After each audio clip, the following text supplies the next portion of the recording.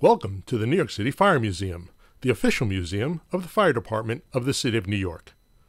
Originally established at Fire Department headquarters in 1870, the museum opened at its current location at 278 Spring Street in the Hudson Square neighborhood of Manhattan in 1987.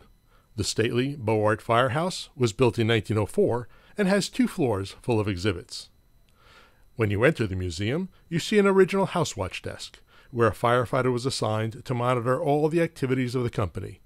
The bells on the wall would have rung out the numbers of the fire alarm boxes, and the firefighters would know if they had to respond. Beyond the museum shop is the first floor gallery. The main room boasts an array of historic fire apparatus, including steam pumpers, hand pumpers, and a chemical engine, to name a few. Around the room is a variety of displays depicting various aspects of FDNY history.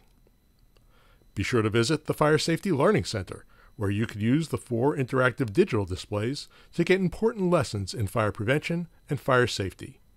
You could even draw your own family escape plan. Be sure to use your cell phone to record your final product.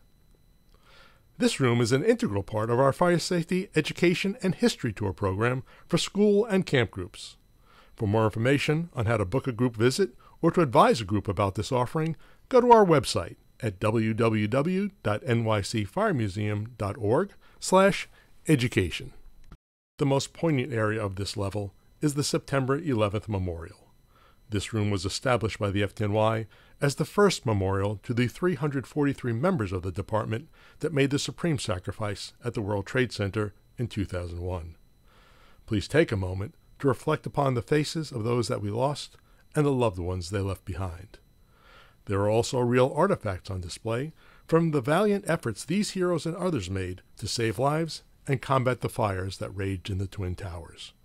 We ask that visitors respect the solitude of this room and keep talking and noise to a minimum. Now, let's look at the second floor. Here you were in for a surprise. How did we get all those big fire engines up here? Well, you'll have to figure that one out.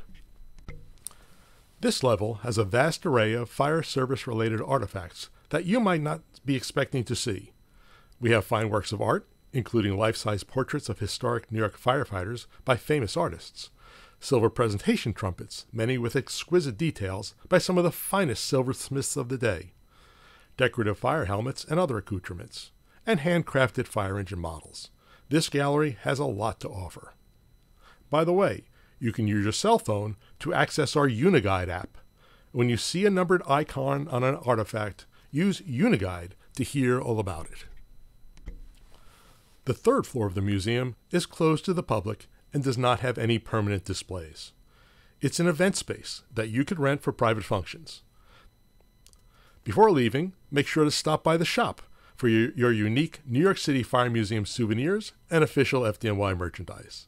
And remember, you can also purchase a museum membership at the shop or on our website at a level that best suits your needs.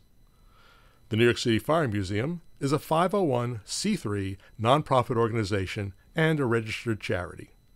We depend on visitors and donors to make it possible for us to carry on our mission to preserve, educate, and celebrate the history and traditions of the greatest fire department in the world, the Fire Department of the City of New York.